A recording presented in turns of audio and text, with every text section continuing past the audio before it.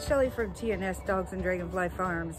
Before I get into the video of what we did this weekend, which you probably figured it out, we put our garden in, but if you watch my video on my 300 subscribers, you saw me flip up this book of seeds. This is my plan book for my garden. Like everybody else, y'all probably have a box of just seeds. But you don't sit down and just go through your seeds, determine what you're gonna do that year. You'll end up with everything in the garden and a lot of stuff you probably won't eat. So I'm just gonna show you what I ended up with extra, because usually when I plant either 10 or 5 cells with 2 seeds in each one. So I can give you an idea with what I did today, or I started with, gosh, back in January. Gives you an idea of what really actually worked this year. I'm in zone 9B, so it's really warm here already, but we still get kind of chilly nights. All right, so here is all my tomato plants. These are extras that didn't make it out to the garden. Some of these are chilies also. So you see, I've written down everything that I have extra so I can get rid of it, because I don't need all these seeds or all these starts here. They'll just die. Let me get into my book here and I can show you what's going on. Now if you look at my book, the way I lay it out, let me pull this one out. I started 10 of these.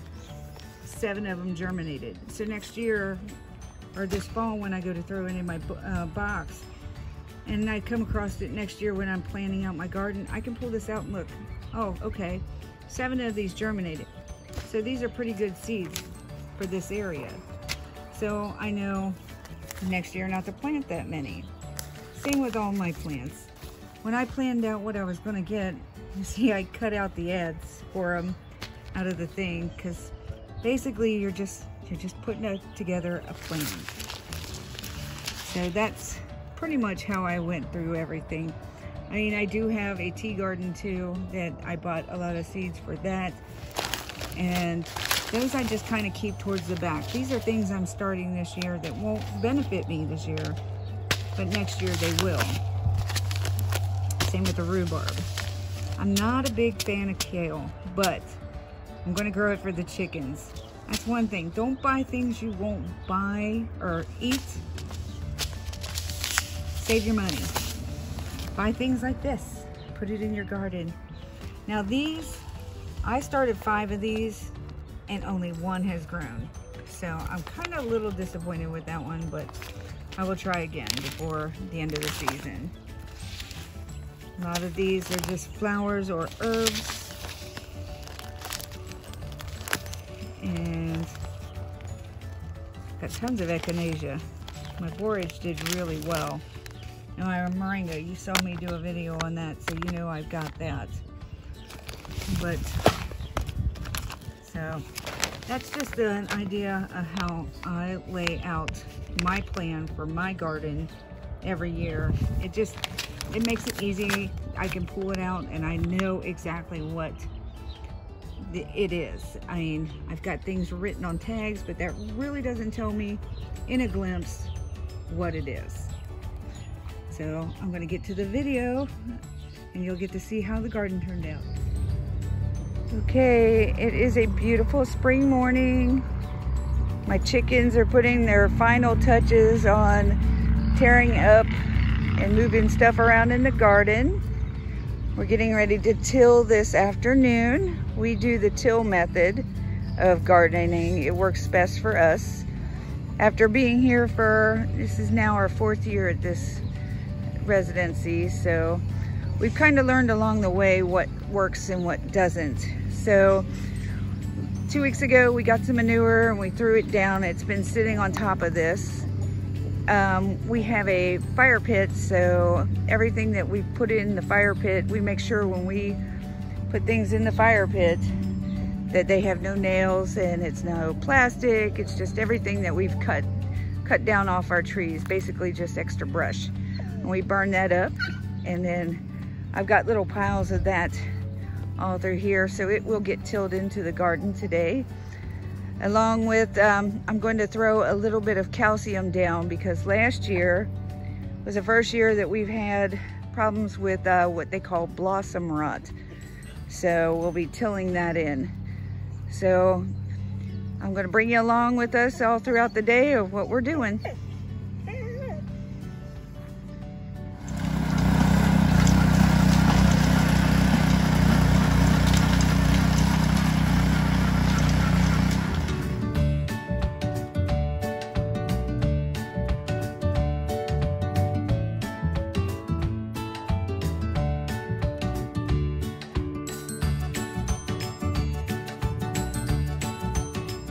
So now it's time to get these things in the ground. At least there's one positive thing that all this shut down. Although I still got to go to work since I'm in the medical field. Chilies, my bell peppers are all laid out. Got my cucumbers in and my tiger melons. And the garden.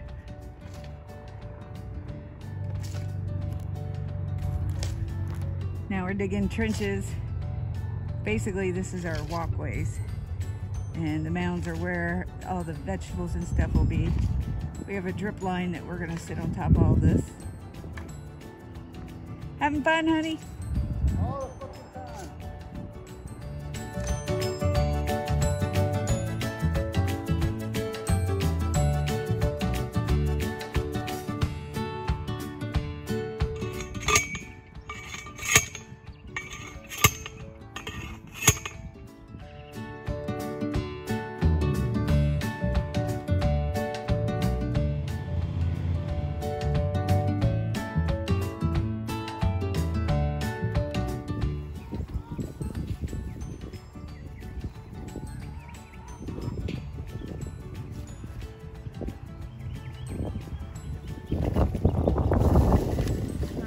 So we finally got everything in. All my tomatoes are all in. They're all labeled so I can keep track of what I got.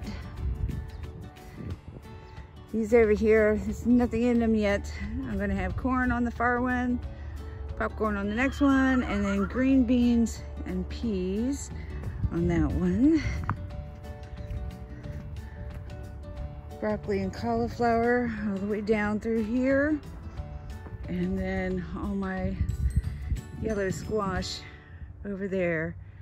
And I have zinnias and everything all sitting out here in this, amidst all this. And some echinacea, some borage. And then our beehive will go over there once we get the bees here. And that's in a few weeks. So there's chilies, bell peppers of all kinds, cucumbers, which will go over this arch, and melons, just small melons so they won't pull the arch down, and some more chilies and bell peppers and jalapenos. But everything looks super nice. Can't wait for it all to get big. Got my loofah, my marshmallow, my asparagus. Of course, I won't get anything on that this year, but get a head start on for next year. I also did start some rhubarb from seed. Once again, it may not be ready this year, but have a head start for next. Thornless blackberries, thornless raspberries, all doing very well. All right, so I did want to mention, as I was planting these, each one of these had like a set of little leaves down here. I want to get ahead and just kind of nip those off. So it'll force the plants to grow and not put any energy in those lower leaves. So now we're just putting the final touches on our drip line. You're just poking holes and pushing those in so each plant gets a little water. Not a lot of water, just a little.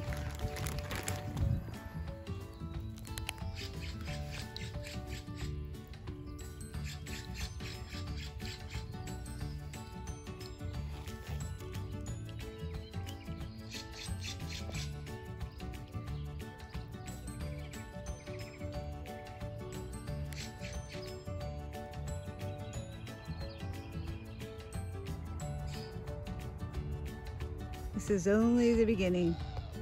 Can't wait to see what the summer brings.